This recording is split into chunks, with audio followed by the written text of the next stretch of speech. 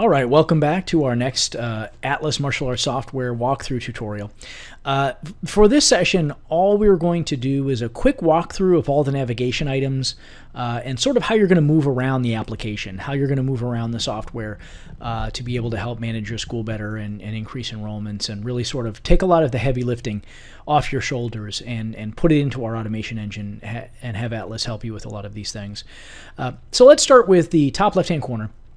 Along the top of the screen, you're going to see what most of our members consider to be the most common functions that they need quick access to.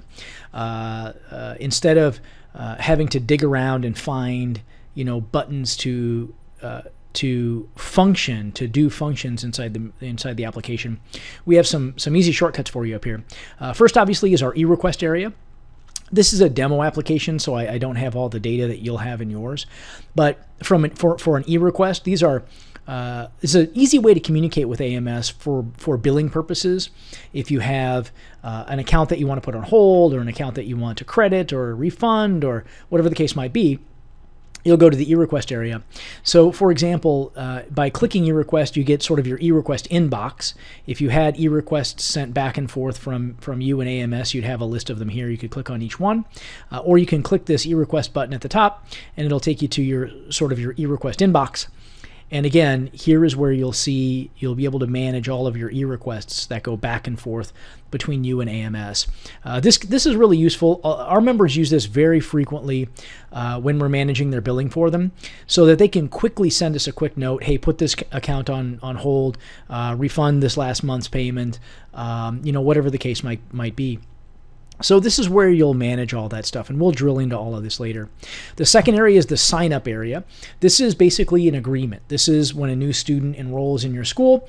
You can go to the sign-up area and just complete the agreement from here. This is just an easy way to get an agreement into the system quickly, and you'll just follow the tutorial, follow the step-by-step to get that agreement done. Next is the phone sheet. For lack of a better description, this is actually your lead entry form. This is where you're going to data enter your leads, your prospects, especially if they come in by the telephone, but really any prospect you can put in this mechanism if you like.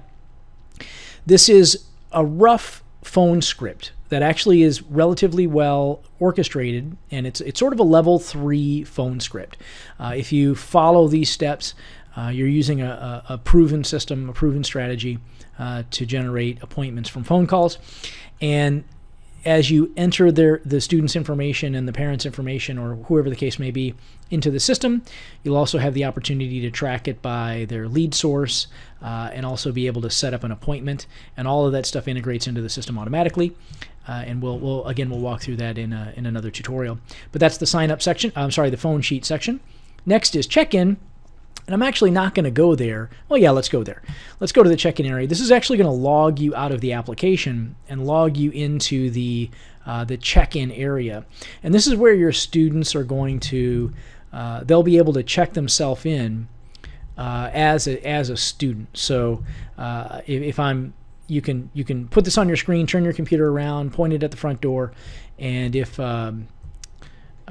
students are in your database, they'll be able to type a few characters of their name, click on the person, hey, this is me, and they'll check in for your class.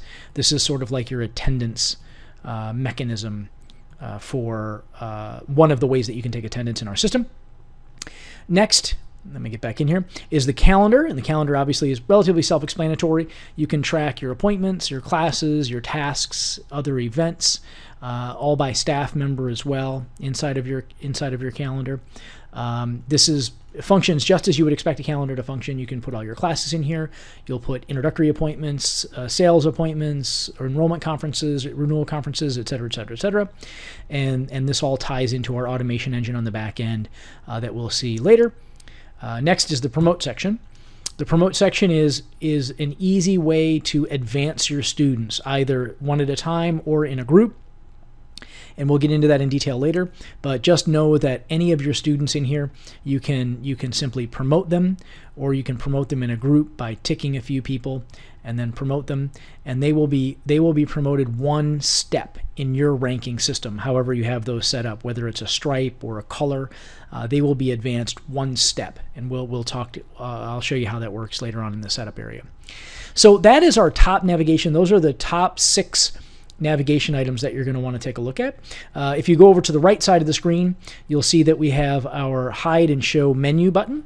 I'm sure if you've used any kind of a mobile device, this menu, this navigation element will be familiar to you. This gives you the ability to hide that left sidebar navigation if you want to. For example, if you're on a mobile device, an iPad or a tablet of any type, sometimes you may want to hide that over there so that you have more screen real estate. You can move around the app more smoothly. Second is the power button. This obviously logs you out of the system. I won't be clicking that, but that's what that's for. Next, this is the full screen option. This is actually a really cool tool if you want to get rid of this sort of web browser top, header and footer. You can click the full screen option, and now your app will be full screen. This is actually a very useful feature to give yourself a little bit more screen real estate. And then finally, we have manually translated our app into 3 languages: English, Spanish, and Korean. And again, these are manual translations, meaning that they're accurate. It's not just an algorithm. So you'll be able to use the application and get familiar with the application in your native language, either English, Spanish, or Korean. So that's for the top navigation. We'll get into the side navigation in the next window, but that's just a general walkthrough and a general overview of our top navigation. Thanks so much. See you in the next video.